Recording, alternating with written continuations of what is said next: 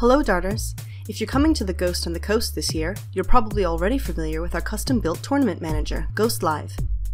Over the last few years, we've developed the system to ensure you have the best Ghost experience possible. So let me give you a quick tour to remind you of what the system can do and show you some of the new features you may not be as familiar with. The first thing you're going to want to see is the tournament view.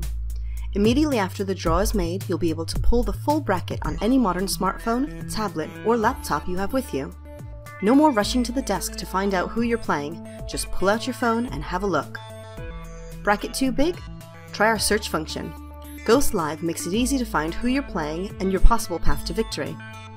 It's also worth noting that you click any of the round headers to get a simplified view of just that round.